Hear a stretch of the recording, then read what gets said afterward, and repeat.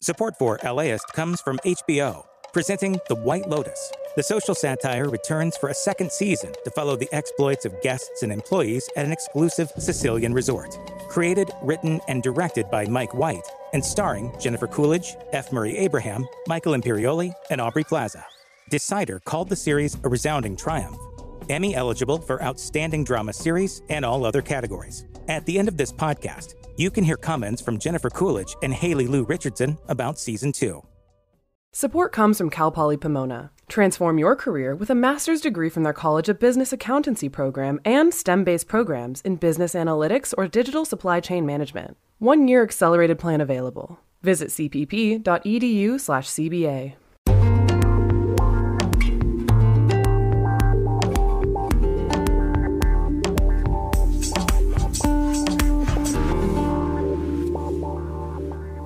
LAist Studios. This is How to LA. I'm Brian De Los Santos.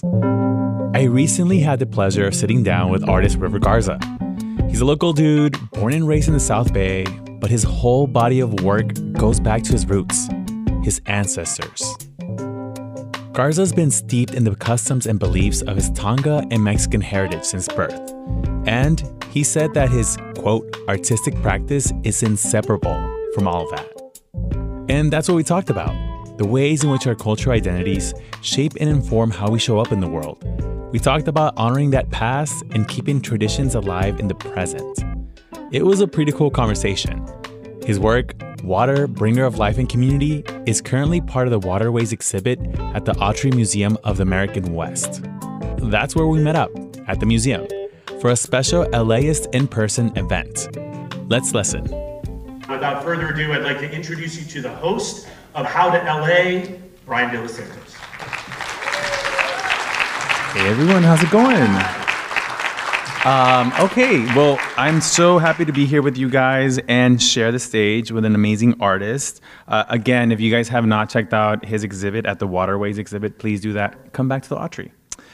River Garza is an artist from Los Angeles, California, whose work draws on traditional indigenous aesthetics, Southern California indigenous maritime culture, skateboarding, graffiti, Mexican culture, and lowrider culture. Please welcome River today. All right, hello everyone. So I want to kick things off with you, River, just talking about your work experience and who you are as an artist. Let's just start there, from the beginning. Sure. I consider myself an interdisciplinary artist. I work across quite a few mediums. I consider painting my medium of choice, but I also dabble in the realm of public art, muralism, a little bit of silversmithing, and on occasion writing, but consider myself a painter. And when we were talking about this event, you noted when you had a catalyst into your now aesthetic in 2016, 2017. Tell us what happened then? Yeah, I think 2016, 2017 was a real transformative period of my life. I was in school at the time. I'm a graduate of Cal Poly Pomona. And yeah, during that time, I happened to change my major to gender, ethnic, and women's studies, and was my emphasis was in Native American studies. So during that time, it was a big change for me. Prior to that, I was majoring in economics and thought I wanted to go to be an economist and get into like economic consulting and stuff like that. So a real radical shift of a life trajectory and what I thought I wanted to do. So just to interject here, you didn't grow up like, I'm gonna be an artist, mom, dad. You weren't that kid. I was, but I think I was afraid and quite unsure how to go about pursuing the career of an artist. I grew up in a working class community. I'm from the South Bay. I grew up in Gardena, from a working class family. So I think those type of things seemed far-fetched at the time. I couldn't quite envision myself doing it. It was like, it almost felt like a deep, dark secret, like something I always wanted to pursue, but didn't quite know how to go about it and felt afraid. And so yeah, during that time, I embarked on, changing my career trajectory and really, I think, starting to dive deeper into, I guess, like the academic side of things, but also at that time, like starting to embrace the identity of artist and saying I'm an artist, which is a huge thing. I think like embracing that and having that become a part of who I am was transformative. I think like my schoolwork conceptually informs a lot of what I produce. And at the same time, I also have been able to find mentors in the art realm as well. I was able to connect with a Pueblo artist. His name is Jake Fragua. He's been a huge inspiration and helped guide me early on in my career in terms of embracing my identity as an artist and feeling comfortable moving forward and navigating the world as an artist. So that was like a really big thing. I think getting that affirmation from people that I look up to, that I'm inspired by their work, really helped solidify and make me feel comfortable moving forward and embracing that identity as an artist and creating things. I love that you spoke about your community of folks who have helped you become this artist that you are now, right? So intersectional identity, it's something that you've spoken about, I speak about on the podcast sometimes, and I really just want to dig into that. I love what you say on your website. You've already shared about a bit about who you are, but I want to read this directly from your website. It's a statement. It says, "My artistic practice is inseparable from my Tonga heritage. I am am I going to butcher this word? Sorry, I'm an ESL kid, okay? I'm an amalgamation of centuries of resistance, forced assimilation, and resettlement, and my work reflects those disjointments of memory, tradition, and identity." That is very deep. Can you unravel that for us a little bit? Yeah, absolutely. So when I say that, I think who I am is, again, this like a multiplicity of things. Grew up like very much deeply rooted in the Tongva community here and the Native community in Southern California and understanding that, but also grew up in the Mexican community too. And having, I think earlier on it felt like a duality of sorts, but as I've gotten older and really start to understand myself, my place in this city, and learning more about my family's history, it feels like, I don't know, all these different separate parts that create a whole. And yeah, I don't know, it's hard to articulate. Growing up, I'm sure many folks can resonate to this experience, but it seems like coming from a multicultural background, a lot of times people want to put you in a box. It's so cliche to say that, but it feels so true. And I think at times I feel like I had to compartmentalize aspects of my identity. And as I've gotten older, I've learned to embrace all of them simultaneously, which I think took a lot of time. And yeah, it's just, it feels powerful to be there at this point in time and not feel like I have to isolate one aspect of myself or I'm a monolith of things. Like I said, I'm a multiplicity. I'm an intersection of all kinds of different families, tribal communities, experiences, both here and abroad. And so embracing that and understanding that has been a beautiful thing, and seeing the parallels of past experiences of my ancestors and how they inform what I do now, both creatively, conceptually, is a beautiful thing. So yeah. I had a really similar experience when I was in Mexico, and I went to the Museo of Antropología, and it was straight in the face of like, this is my history. I've never really felt my history that way.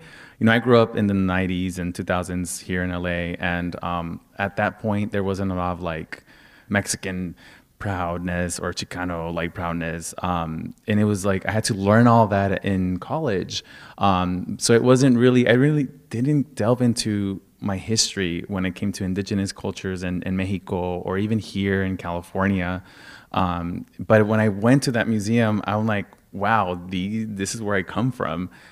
Do you have a moment where you're like, oh, okay, makes sense for me? I feel like those moments happen all the time. It's kind of hard to pinpoint one thing. I think oftentimes, especially as I've gotten older, like exploring more of the city has really opened my eye to that, to feeling this sense of home. I think my sense of home has grown. I feel more attached to LA, I think, now than ever. But yeah, I think like it's powerful to learn, at least for me, like the history of my family, what our place is here, in terms of like my connection to the Tongva community, my Mexican side, how far we've come, and how I'm like, it's just a beautiful thing to be able to sit here now. I reflect on the past. Like I think of my grandmother, who I never had the fortune to meet, but like just a few generations ago, like our family was like picking fruit, and thinking about sitting up here in an institution like this was probably far-fetched. And like, here I am now. It's incredibly powerful. And to think of all of the hard work, dreams, and aspirations that, that put me where I am. And so I think I feel like an immense sense of gratitude too. And I try to reflect on that as much as I can. And like I said, I think like these moments happen all the time. Like I feel inspired and like empowered seeing folks from the community outside of myself doing things, and like, wow, look, like probably even like 10 years ago, 15 years ago, a lot of like, stuff wouldn't have happened, especially like in the art realm, like where we are now. Like, it's incredibly powerful to see all kinds of indigenous artists working across all different mediums and just doing beautiful things and really utilizing their voice and having the space and support from, the community itself and also institutions wanting to work with us. Yeah, I agree with you when you say that there are several moments in life when you learn who you are, whether it's through your identity and your work, or even a moment or even the land you're on, right? Mm-hmm. And I share this in my podcast on How to LA. I was driving with a friend in Mexico City, and he was like, we're talking just about like how I sound, because my Spanish sounds very pocho. Pocho means like an Americanized Mexican. If for those who don't know, who else is a pocho here? Okay, hey, pochos y pochas y pochex. I love that. So he was kind of shading me, and he was just like, "Girl, you're a gringo," and I'm like, "I'm not gringo. I'm not white." He's like, "Gringo means American," and I'm like, "You're right, okay," but I'm like, "No, I'm undocumented. Like, I don't have a green card in the U.S. and I'm like more Mexican, right?" He's like, "Yeah, look at you. You sound American. You look American." I'm like, "I'm browner than you," and he's like, "No." He's like, "You got to realize that we will love you as Mexican, as your Mexican people. This is your raza. This is your paisanos, but you are American." And in that car ride, we were on our way to Coyoacán, which is this small town right outside of Mexico City. And I reflected, and I'm like, I've always not wanted to feel American because I'm undocumented. I've like always like rejected that thought. I'm like, nah, I'm not American. I'm not, that type of dude, or I don't want to like leave my roots behind. And then I'm like, well, actually I am. Like, I know that the paper doesn't say that I'm American. I don't have like a passport that's in the US, but I'm pretty much a pocho. I'm an Americanized version of Mexican, and I kind of embrace that. That was my moment of like, fuck it, I am a pocho. And I wrote a little essay for Elias as well about that and having that moment of embrace. And, I think we were talking about that just earlier, how land or where we're at also impacts our identities or who we are. And so I want to take it over to where we're at right now, which is Los Angeles. It is Tonga land. It is where a lot of people come here to start their new lives as immigrants. It is people who have been here for forever, where the border has crossed them. And I want to show something on the screen here, which is your art. And it's titled My Home. Can we just start off this part of the conversation of like what it is and yeah, absolutely. So this piece was made in, I believe, 2019. I was fortunate enough to have a residency at the Institute of American Indian Arts in Santa Fe, New Mexico, and I painted that there. It sounds like funny. I was only out there for 3 weeks, but no matter how far I love to travel, but I always get like homesick. And during that time, being far away from home, thinking about my parents, my family, decided to make this. I kind of view this as like almost like an abstract landscape of sorts. But I think I view it aesthetically as like a drawing on all of my eclectic interests. I grew up like doing graffiti. That was like a big part of my life and my, I would say like informal introduction to like public art and creating. And that's like a big part of, I guess, like my praxis and how I conceptualize making art is really coming from that. But also like the imagery and like the words you see on here are to me like reflections of home. There's like a little snippet of like a Kendrick Lamar lyric up there. There's like lettering and stuff too. That really comes from like, I mean, all over the city. There's all kinds of advertisements, especially like in the South Bay and all over the town. You see like signs and things like that too. So that's like a big influence. So yeah, drawing on all of the art that we see in the streets. It's rather cliche, but I think it really informs who I am. Like I love like the kind of like, I don't say esoteric art, but like outsider art you see like in working class communities, like little handmade signs that someone's like tia made or something like that, or someone's cousin. Like I love that type of stuff. And so to me, this type of work draws on all of that. It's a reflection of home. It's I don't know, a little piece of how I feel and what it means to be here for me. We'll get more into that after the break. Support comes from Cal Poly Pomona. Launch your career in Masters of Digital Supply Chain Management, one of the fastest growing fields globally. With its STEM designation, Cal Poly Pomona's MS Digital Supply Chain Management program is designed with a focus on in-depth supply chain functional area knowledge within the context of digital transformation. Students in the MSDSCM program learn from faculty experts and project-based activities that will shape their knowledge and skills through holistic digital transformation views. Learn more at cpp.edu/CBA. This podcast is supported by the Norton Simon Museum, presenting all-consuming art and the essence of food, now on view. This expansive exhibition explores how artists responded to and shaped food cultures in Europe from the 16th to 20th centuries. With depictions of luscious fruits and vegetables, sumptuous feasts, and bustling markets, food and drink appear nearly everywhere in the history of European art. All-consuming examines a range of relationships with eating and drinking, both positive and negative. More info at nortonsimon.org. You're listening to How to LA. I'm Brian De Los Santos.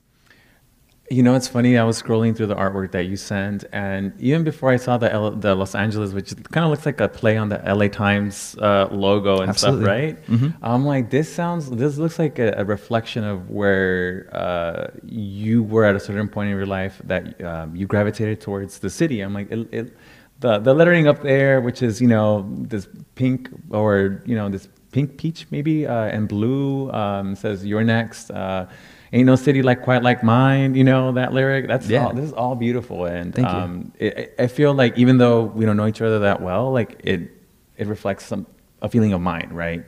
I think I want to touch about like you trying to navigate the art world in LA or in Southern California and how that's been for you. Because if someone's listening to this and like, oh, I've never heard someone who's indigenous and Mexican and shares these identities with me, and I want to make my art like he does. Like, what would you know, how did you navigate that art world here in SoCal? Yeah, I love that question. I think it took a long time to find the answer to that, but I think as I've gotten older and be able to connect with folks, and again, I really stress the idea of mentorship, connecting with folks, and really like expressing how you feel, because it's hard.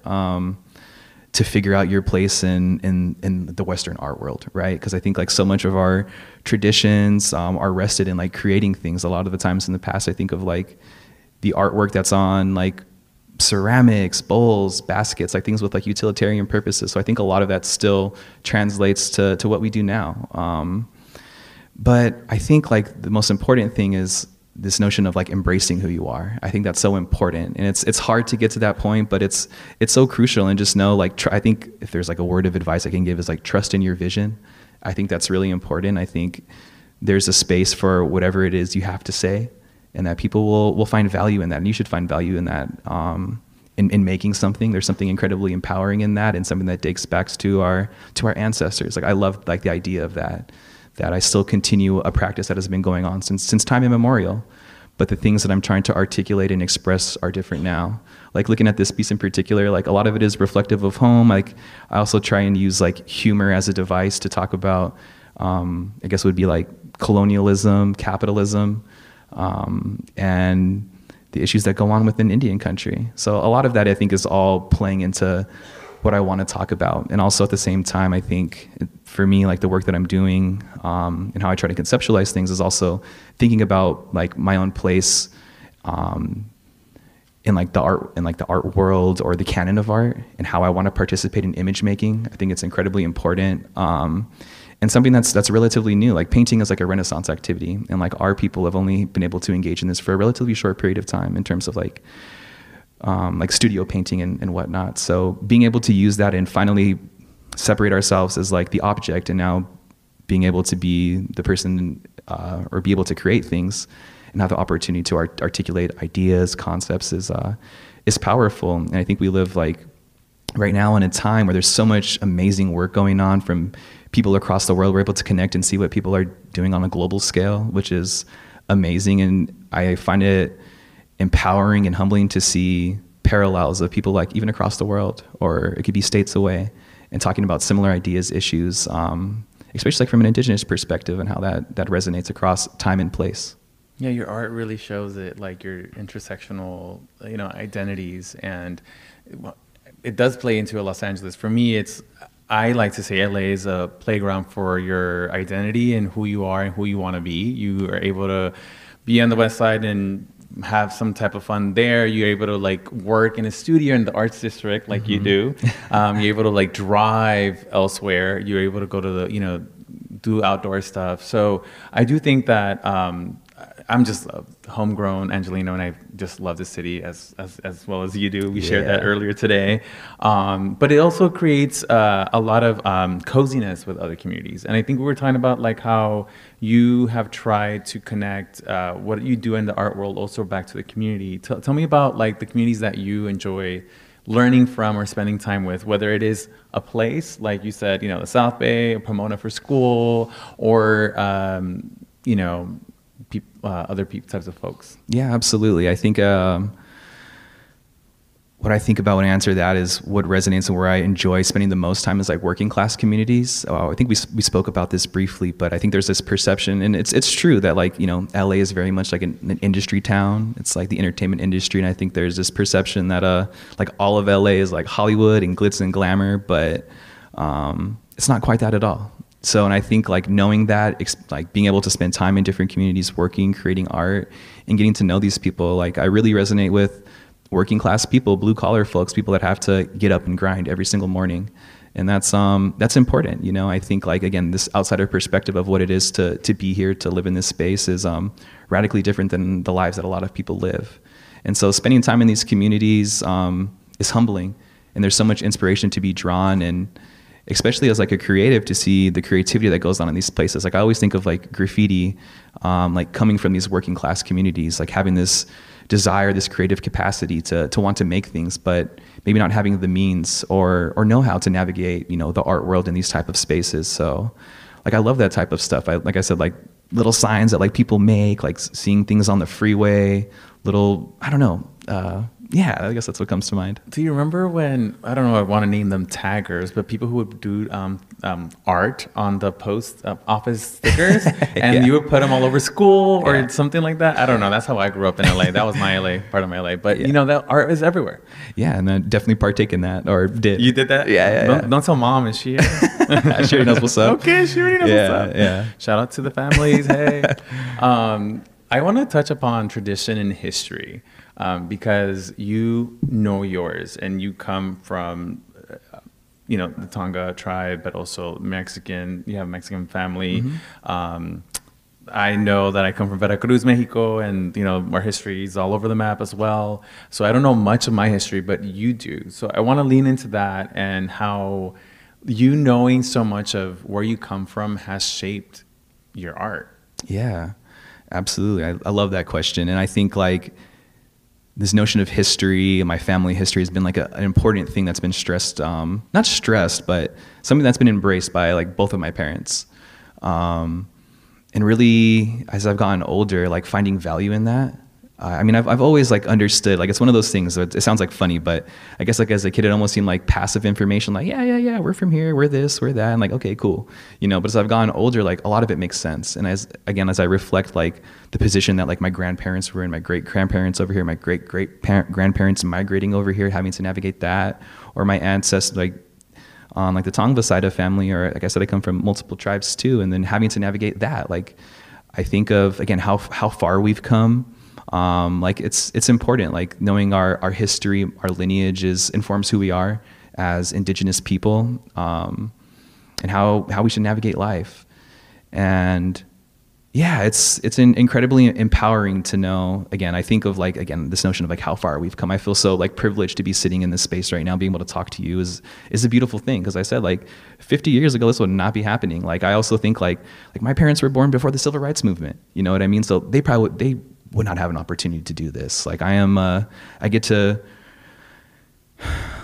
like reap the rewards of all of like generations of labor, of sacrifice, and just for me to be here today, to be able to talk about these things, to be in a space where I can articulate these type of ideas is beautiful. And it makes me think of, again, our history, the strength that comes from that, the resilience of our ancestors, and also like thinking forward too. I want to talk about kind of like honoring your elders, honoring your past, honoring the family values that you come up with, right? When I was in Mexico, this was my first time interacting with my abuelas on certain levels, right? It was like my abuela making breakfast for me. It was going out in my little town and walking with my abuela to the store and buying like chicken and like veggies.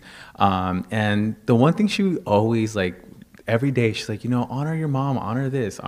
This is your land. This is your hometown. I'm like, yes, abuela, I know. Okay. I felt like a little kid. She transported me back when I was like 8 years old or something. And here I am, a 32-year-old man. But then I also understood like, their history is my history, but also I am not them. Mm-hmm. I'm a queer man. I'm in Los Angeles. I'm not necessarily them. So how do you honor where you come from while also being who you are at the same time within your art? No, that's a deep question. I love that. Well, we gotta get real. Yeah. So I guess like one way I honor my ancestors and my family is, I don't know, I guess like trying to navigate the world, trying to be the best person that I can.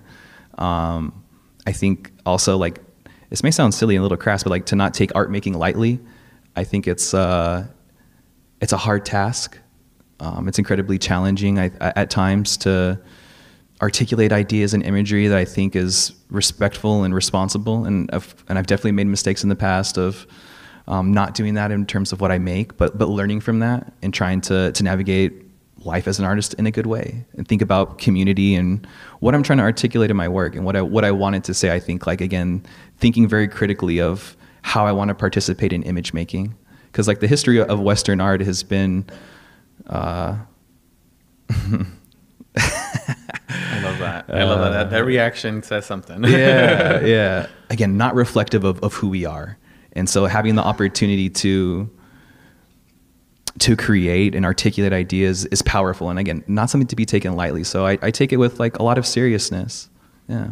I appreciate you taking time to answer that question because it was hard. I was like, I'm going somewhere with this and hopefully he lands on something. It is a hard question. So thank you for that. Yeah. I kind of want to start opening up for questions, unless you want to share anything else. This is your mic. This is your stage. What would you want to share with the audience and people who might be listening to the podcast? Definitely want to speak to all the artists out there, the folks that are maybe apprehensive of making things, afraid, have ideas they want to talk about, make them. It's important. Be easy on yourself in the process of trying to learn your practice. And again, know that what you make has a place in this world. It's important and people will find value in it. So take that difficult step to create, but find and embrace the power in that. I think that's like I don't know, that's what's coming to mind. Oh, appreciate that. Thank you so much. Okay, so we're going to start the question and answer portion of the night. What is your perspective on the Latino diaspora identity and how it's changing beyond the geopolitical factors? You want to let everyone chew on that a little bit?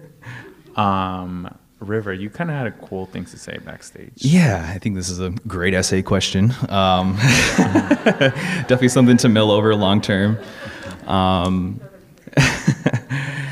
But I guess what comes to mind when I think of that is, in the context of here in the United States, diaspora, I think this notion of identity is a multiplicity, is a plurality of things. I think that's important. I think it makes me think of perhaps like maybe the way things are framed in the media as like a monolith of who folks are that come to this country from Latin America are, why they're here. People come here for all kinds of different reasons. And I think that's what comes to mind when I think about that, is like just this vast plurality of experiences, from family histories to, I think of like the reasons, like a lot of reasons people have come here is as the onset of like American imperialism and how that affects families generationally.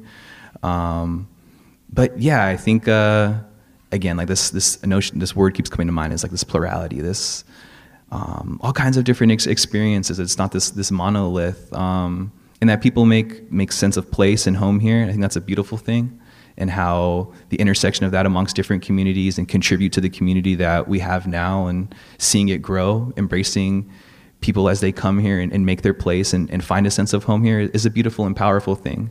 I think especially like here in LA, like having this be my ancestral homeland, but also sharing it with other people too is beautiful. And I think what comes to mind when I think of that too, like from an indigenous perspective, being here is this notion of like stewardship, and really embracing that role and sharing those ideas with other communities as they come here and we share space. A+ from this professor on this side of the table. That was a hard question. We talked about it, and we both agreed is like I when I first read geopolitical factors, is like for me it's a border, right? Yeah. It's like the apparent thing of what's happening. And actually I have a friend who is in the audience, and she just came back from reporting on the border and Title 42. So, that's apparent to me, of how the Latino diaspora and our identities, like, were rooted from whether it's a border or if the border crossed us, Californios, it is Chicanos, it is all of this. And just going back to your answer, is like, we're not a monolith, even being Mexican or Mexican-American, we're not, we're not all the same. I'm Pocho, you self-identify as something different. We have some sort of crossing there, but, we're different identities. Mm-hmm. Yeah, definitely. Well, thank you so much for everyone who came out today. I appreciate you showing up, and thank you, River. This was amazing. Again, like someone said, talking about identity is hard. It's not easy. I'm on Twitter and I always talk shit about everything. So for me, it kind of comes naturally. But it is hard. It is hard. And then, sharing your art, and you're sharing yourself with the world, and you're also sharing history, whether it's family or your land or, or truth just about yourself. So thank you. Thank you. Thank you so much. Thank you everyone who braved LA traffic to be here today. Cool. Well, I think there is still a DJ outside. There will be music. That was my conversation with LA artist River Garza at the Autry Museum of the American West. His artwork is currently on display as part of the museum's Waterways exhibit. You can catch a video of our chat and additional event information at LAist.com/events. Okay, y'all, that's it for us this week. Have a great weekend. We'll get back to you on Tuesday. Support for this podcast is made possible by Gordon and Donna Crawford, who believe that quality journalism makes Los Angeles a better place to live. Support for LAist comes from HBO, presenting The White Lotus. The social satire returns for a second season to follow the exploits of guests and employees at an exclusive Sicilian resort. Here are series stars Jennifer Coolidge, who plays Tanya McQuoid, and Haley Lou Richardson, who plays Tanya's assistant, Portia. Well, Tanya, I think she means well. I think she wants to be loved. Yes. And you want that with Greg.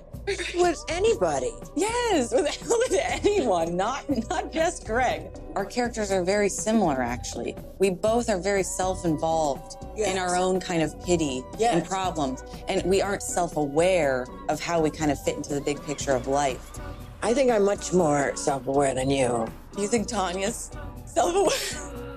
Well, I mean, I think when you're older, you can be a narcissist, but still know your incredible limitations. And I think when you're young, you don't even know they exist. I completely agree with that. I think that Portia thinks that she's not the problem. But here she is in Sicily, and she's just been told to get lost and basically not be an assistant anymore. But she takes it like the end of the world. That's the thing, too, about Tanya's version of, like, help and the thing she needs an assistant for. I think in the first episode is the only time you really see Portia kind of being an assistant. Like, she comes into the resort, like, holding, bags and telling the bellman where to put things. But then when you tell me to go to my room, I'm still kind of on call for you, but it's really just a lot of sitting in the other room while you're crying, or like standing there. And which characters on the show would Jennifer and Haley most like to travel with? I think I would rather actually go alone than with any of the characters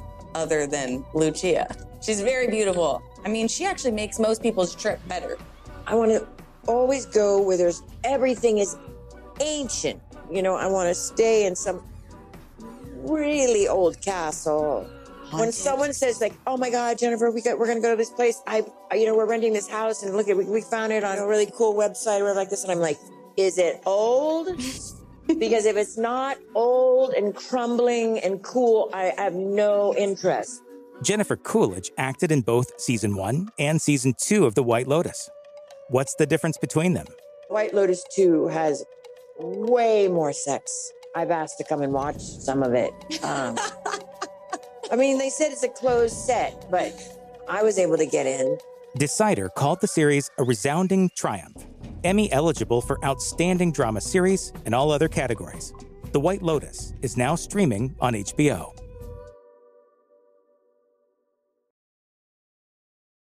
Ma, Pa, te presento a mi novia Luna. Hola, mucho gusto. Eric Galindo, co-host of Wild here, and this season, I'm going to tell you a fictional love story. The type of story that feels like a movie. It was inspired by my life. The woman I was dating, off and on again for a minute, comes to me and says she wants to move to Milwaukee. You're looking at the newest anchor for YWCC News, baby! I'm going to be the face of Milwaukee's leading news source. It was a road trip adventure across America. I was steeped in love and in one of the most confusing relationships of my life. This is a Southeast LA rom-com. It's the kind of fictional audio drama that forces you to confront parts of yourself. From LAist Studios, listen to Wild Season 2, I Think I'm Falling in Love.